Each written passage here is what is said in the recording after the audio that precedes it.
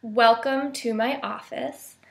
I don't know if all of you know this, but one of my primary passions has always been early childhood education.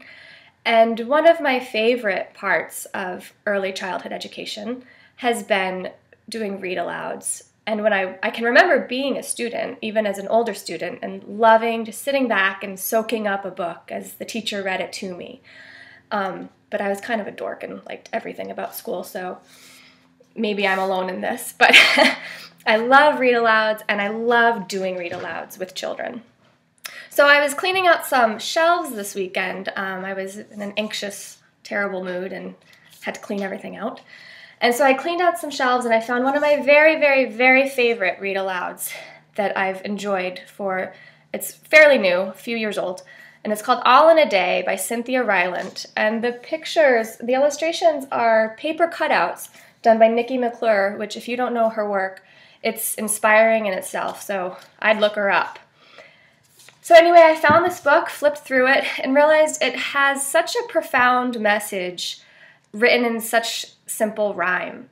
And I think that's one of my very favorite things about children's literature, is it's able to give such an inspiring, important, complex message in such a beautiful way. And this book in particular, I think, serves to kind of illustrate my purpose through this work and through my day-to-day, I hope. So hopefully this is a treat for you to sit back and listen to a read aloud. Hopefully, but like I said, I was a huge dork who loved school and everything about it, so I might be wrong. It's called All in a Day. A day is the perfect piece of time to live a life, to plant a seed, to watch the sun go by. A day starts early, work to do beneath a brand new sky.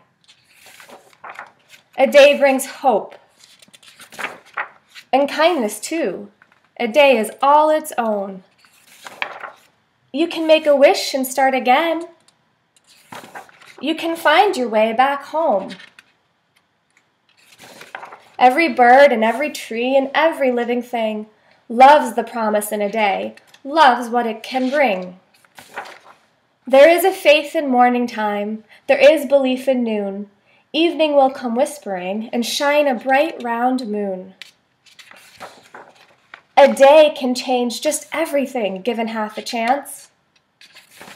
Rain could show up at your door and teach you how to dance. The past is sailing off to sea, the future's fast asleep. A day is all you have to be, it's all you get to keep. Underneath that great big sky, the earth is all a spin. This day will soon be over, and it won't come back again. So live it well, make it count, fill it up with you. The day is all yours, it's waiting now. See what you can do. And that's it.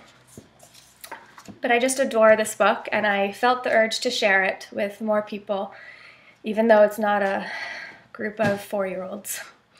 So I hope you're well, and I hope that the rest of your day goes smoothly. And as always, I'm thinking about you, and take care of yourself.